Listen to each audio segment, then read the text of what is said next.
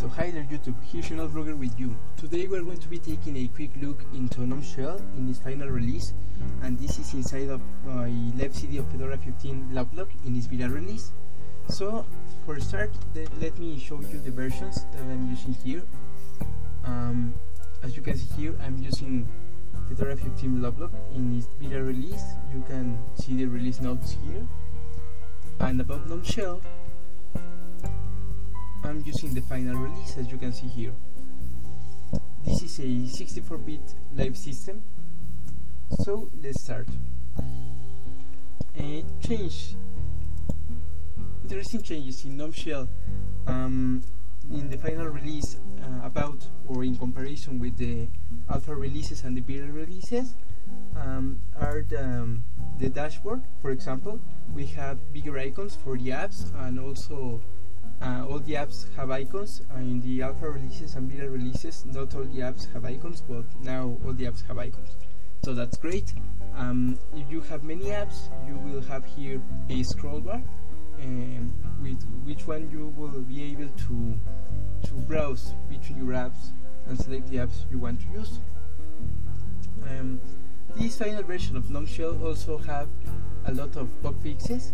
For example, in the alpha releases and the beta releases of Gnome Shell, we weren't able to open more than one terminal, but now we can. Let me show you. We just click on this dash icon, right clicking, and select new window, and we can open as many windows of terminals as we want. As you can see here, I have my 4 terminals. Also, another cool thing in Gnome Shell Final is the arrangement of virtual desktops, because I can drag some apps and order them in the desktops in this breakpath, so that's great.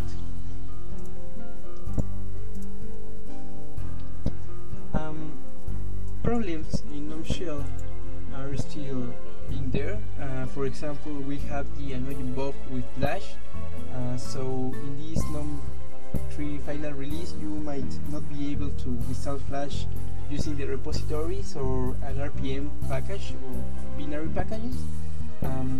You have to use a tarball and extract the Flash player into your browser's plugins folder, because Gnome Shell does not have compatibility, full compatibility with Flash player.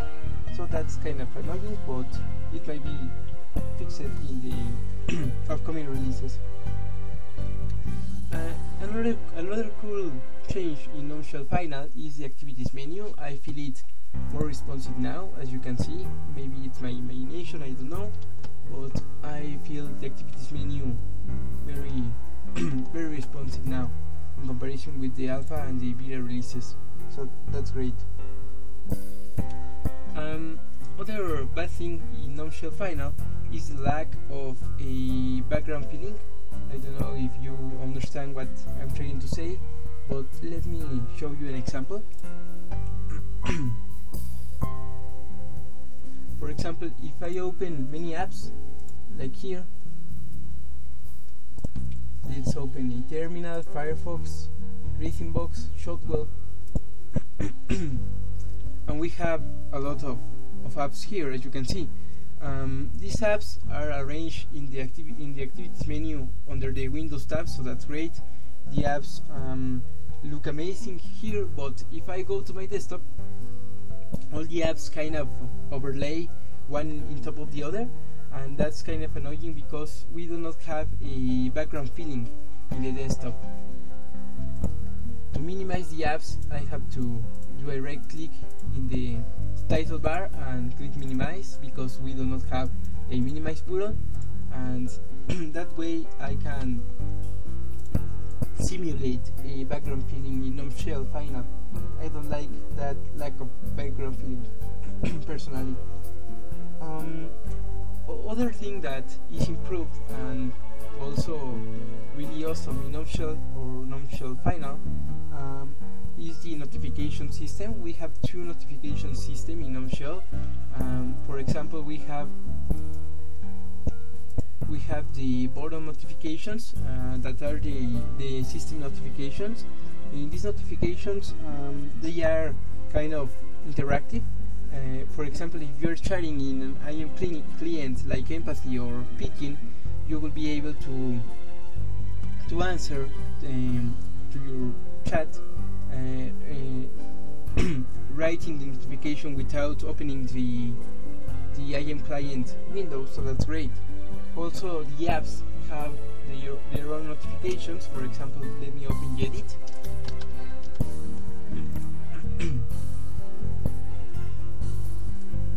And here, for example, if I close my document, a floating notification will appear here and tell me what I want to do. All the applications have a floating notification system integrated, so that's great. Really fancy. So here we are in fallback mode, as I promised. As you can see here, it reminds me the Gnome Classic environment, but it is not like that. The Gnome fallback mode, Gnome 3 fallback mode, is more an effort to bring the Gnome Shell functions into less powerful systems without 3D acceleration in their hardware. It's not a fallback for the users that miss the Gnome 2 functionality, because this fallback mode do not have a lot of the Gnome 2 functionality that we're used to in the past. The top bar or top panel is a lot like the Gnome Shell top panel, but it has 2D animations instead, or 2D functions instead of 3D animations. As you can see, we have our user menu, we have the notification area, we have the calendar and time applet, we have the applications menu, a lot like in the Gnome 2 environment, with the apps grouped in groups. Sorry for being redundant there, but well, we have also the places, and the bottom bar is nothing but the taskbar. Let me open some apps to show you. As you can see here, we are opening a lot of apps, or well, some apps, Firefox, and you can see that the bottom bar is acting like a taskbar, where I can close or move or do whatever I want with my apps, but it is nothing than that. It's just a simple taskbar. About the fallback mode, there is nothing much to say. It's just like a Gnome 2 kind of environment, but without the functions. The functions are more like the Gnome 3 functions without 3D acceleration. We do not have applets or other kind of stuff, and well, in the previous versions it was a little ugly, but now it is really improved in the visual part of it, so that's great. This is fallback mode. Well, to end this video, just let me clear two things up. The first thing I want to clear up is that, for example, if you want to install Flash in Gnome 3 Shell in a 64-bit system, the 32-bit graphic version will not work.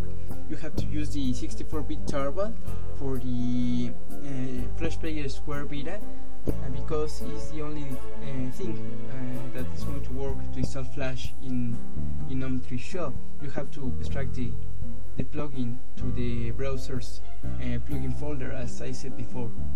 And well, about the wallpaper, the supplemental wallpaper for the other desktops like KDE, STXDE and LXDE, I want to show it to you.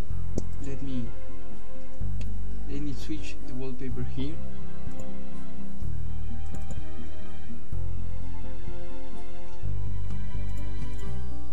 And here it is, a little pixelated because it's a small image picture that I used to put it in the screen. But well, this is going to be the default wallpaper for KDE and other desktop environments in Fedora 15 Lovelock in the final release. And well, with this I end the video and hope you like it. So goodbye, see you next time.